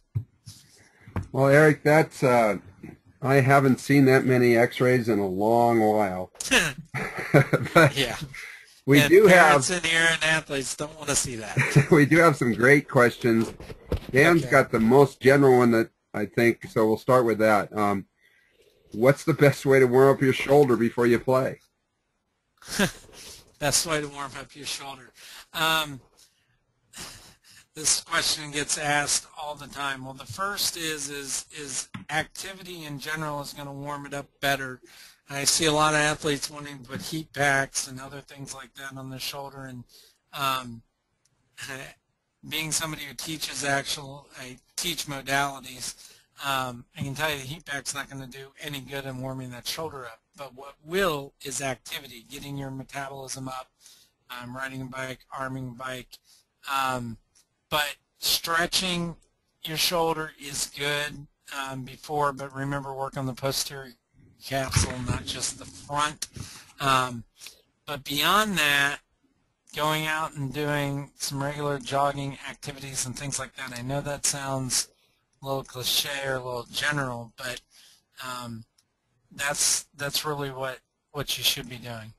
All right. Well, then that leads us to Laura's a little bit more specific question, which was, how does she say it? Let's see. Where can you find really good, correct shoulder exercises to focus on the posterior activity?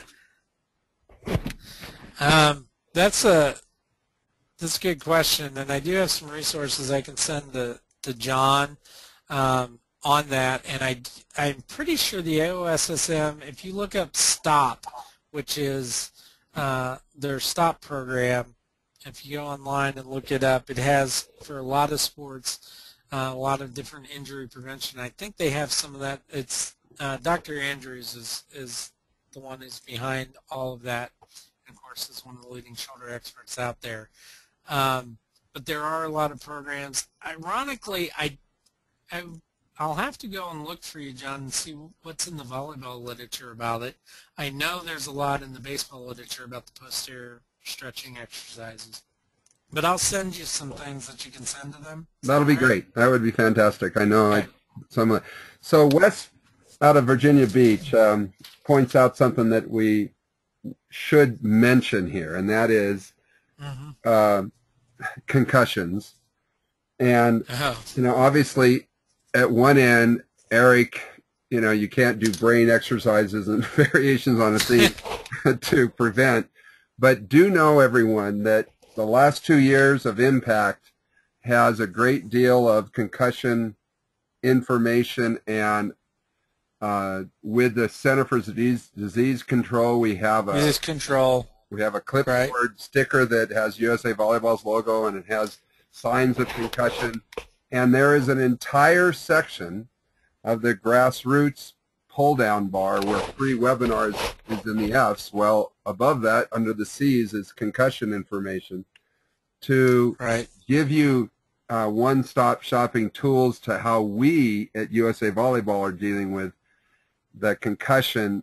I met with Mayo Clinic 2 weeks ago, and we're going to be getting every high-performance player in our training program baseline concussion tests and free post-concussion tests. And they're going to be working with the whole region of Arizona to provide that free of charge, and we're kind of in a phase-out mode, trying to see how do we get affordable baseline concussion testing for everybody. And there's just a lot of stuff going on. It's probably its own webinar, to be honest. It probably is, and I could give you some great recommendations and some great speakers for that. But let me add in one thing here. I would strongly encourage with concussion stuff too is there's been a lot of states recently passing different concussion legislations, and for those of you who are youth sport coaches, etc., in some states, and Arizona I do believe is one of them, and in several others, their concussion laws are not just for that have passed are not just about high school sports. Some of them, the new rules and regulations of the state by law, are going to force you to comply as a youth sport coach or entity. So, and that's going to be state to state, and then in each state. But the newer concussion laws, and I know Arizona does have youth sport, and I think Oregon is one of the others. Right now, we're involved in. I'm the president of the Kentucky Athletic Training Society, and right now in this legislative session, there's concussion legislation being looked at, and one of the things is to add youth sports. So be aware of that. And the other knowledge for you that are doing club and you travel, if it is a state law, just because in your state you don't have to comply with it, if you travel to a club tournament in another state and it's now state law, you will have to comply with that state's laws and regulations regarding youth sport. So keep that in mind as well. Yeah, that's a great probably the other part to be aware of. Yeah, that's a great observation, because when you go into Florida, your emergency release form has to be notarized, and that's not normal for most states. Everybody, I'm going to just show you this. Good luck. From all the teams that won medals in Beijing, and the awareness that the educational webinar could be a module if you want, and you contact Diana Cole and the people at CAP, and we are going to archive this. So we're going to get some other questions going, but if you've got to get on, you don't want to listen to the questions that are coming up on an ACL question, and I'm going to read Clifford's next about vegetarians and stress fractures. Please know that you can sign off and you can listen to this stuff later on if you want to get on with family life. But that said, if you can hang in there a little bit more, Eric, we've got a few more questions that are kind of cool. Fine. All right. Clifford asks, talking about the female triad, has Eric dealt with any athletes that are vegetarians? I know that Bill Walton from UCLA was a vegetarian and had severe problems with stress fractures with his ankles in his pro career. Yeah, and of course, there's different levels of vegetarian. Are you dealing with a true vegan, which isn't going to even take, eggs or fish or others?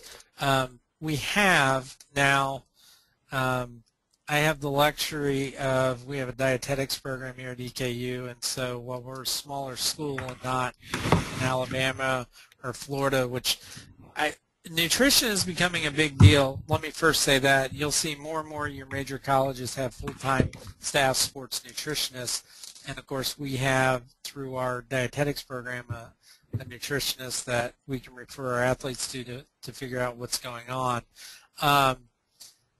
I think there's two things. Is how long have they been a vegetarian? Is it lifelong? Is it their parents brought them up that way? A lot of times I think where you have the bigger problems is the younger female athlete who oftentimes decides to switch to that, maybe in junior high, early high school, and so they don't even know necessarily how to eat, for themselves to keep their regular nutrition up. But we've had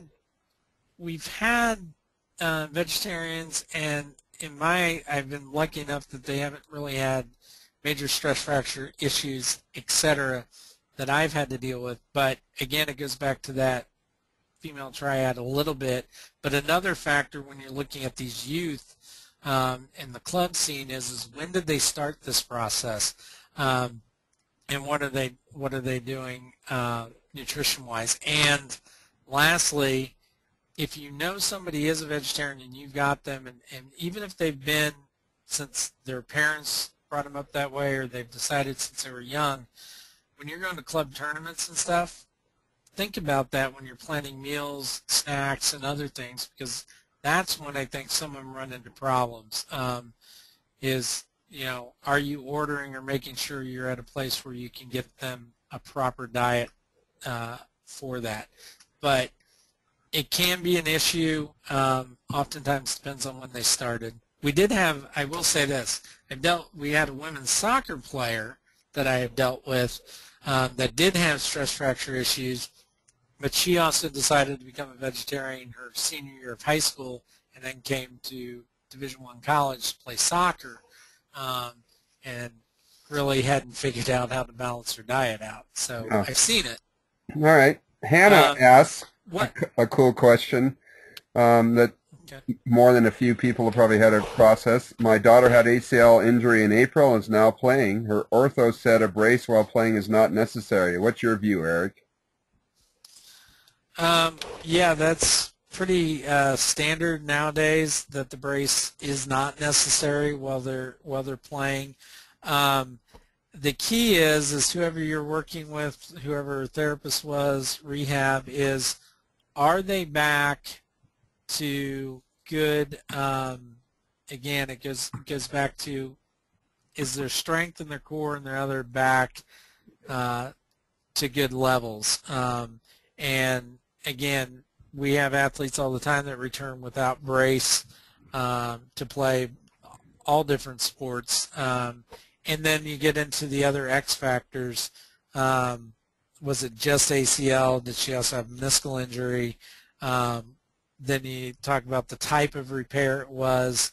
I mean, those are all factors, but the biggest key to returning them to play and getting them brace free is making sure you have good muscle balance across all and good proprioceptive strength across all. And here's probably the one key that I tell every athlete returning back is just because you're back to play doesn't mean you stop your rehab, especially in that first year back. We here keep our athletes continuing through strengthening and training and stuff, like all the rehab stuff plus their regular, probably for another year or so, just because we want to make sure they get those right balances back. I'm not saying that's the key to all of it.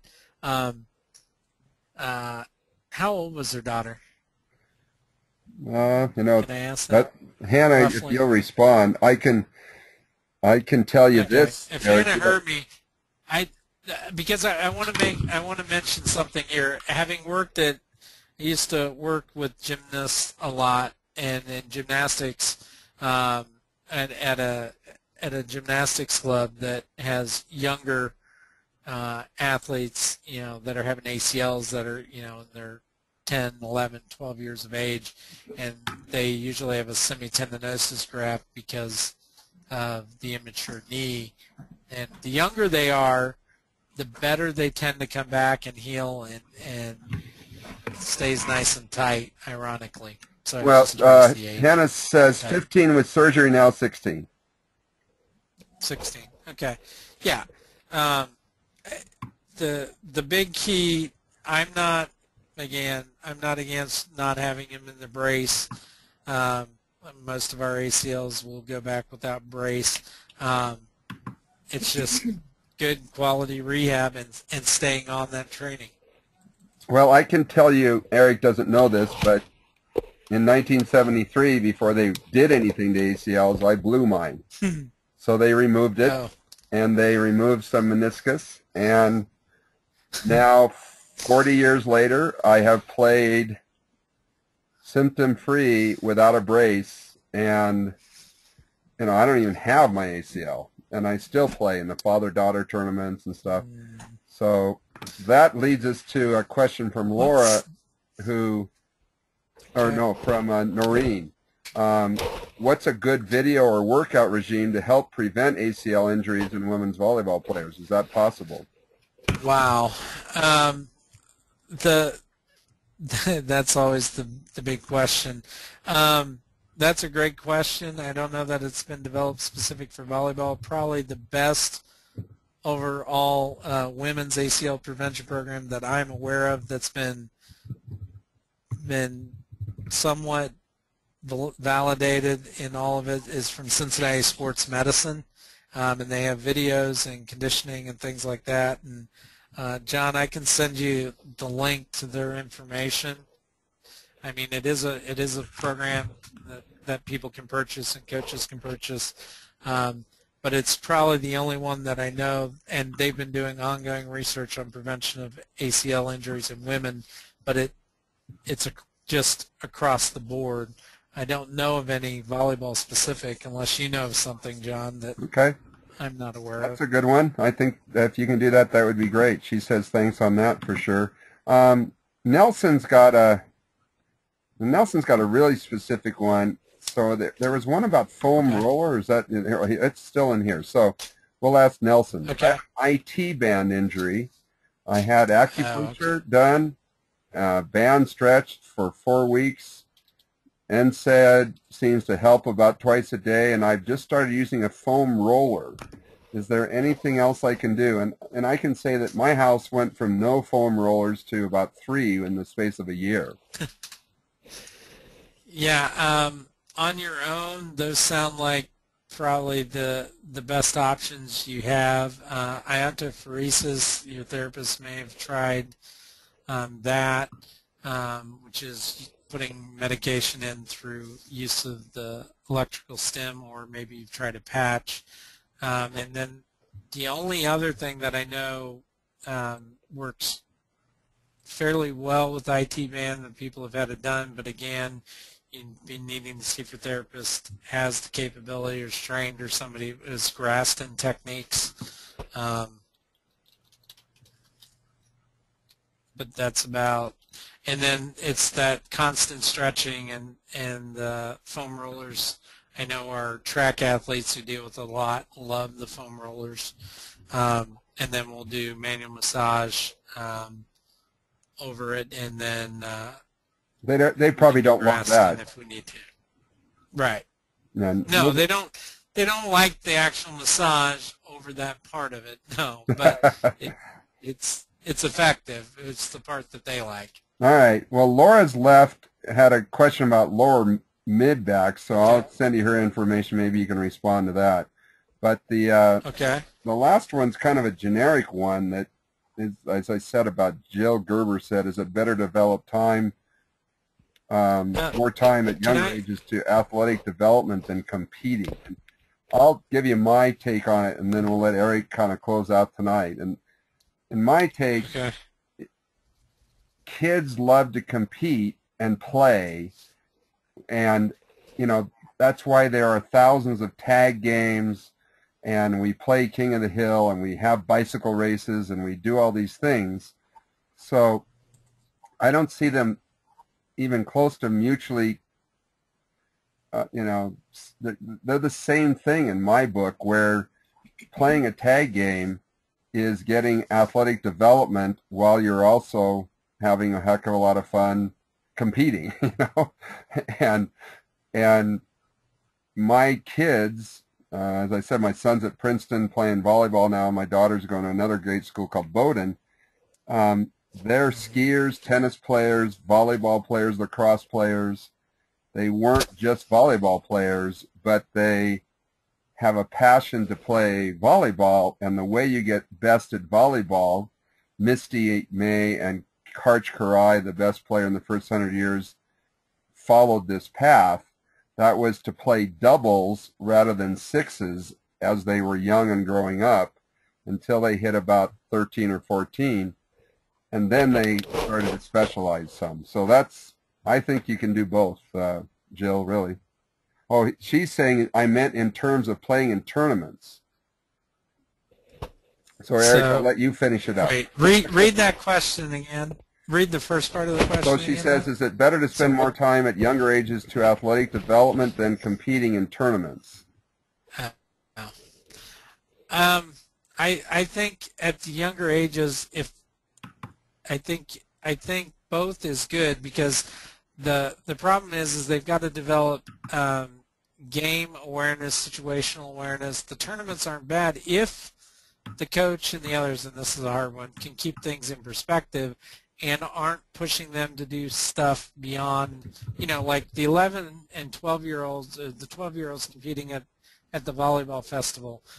You don't see a lot of them doing jump serving. You don't see a lot of them doing a lot of hitting. There's a lot of bump pass type things that's keeping in perspective, but it's still teaching them some skills that are necessary. And our 12-year-old and 13-year-olds don't play as many matches as the upper level in our tournament. So if it's done right, I think it's okay for them to compete, because they've got to learn those game skills and those game situations. But as far as the overall conditioning, you need to they still do need to work on the sport specific stuff. Hey, Eric, this has been awesome. What? Wait, let me. No, you can't go. You've gone overtime. Continue. All right. Well, sports metrics, which is a combination of sports metrics and the Cincinnati Sports Medicine. If somebody looks up sports metrics ACL injury prevention program, the person who's looking for it, they have a whole comprehensive program, both videos as well as you can find somebody who's certified and trained in your area if there is one near you. But again, it's probably the only one that I'm aware of. So, well, fantastic information. I appreciate your willingness to share this on behalf of all the athletes, parents, and kids, and coaches, and directors in volleyball. So, no problem. Have a great thank you for having holiday. All right. And we'll be in touch when we see you at the festival again. Yeah, that'll work. All right, Eric, and happy holidays to everybody. And if you need some names for a concussion one or want a shoulder expert, just let me know. Will do. Okay? Thanks All so right. much. Bye. Bye.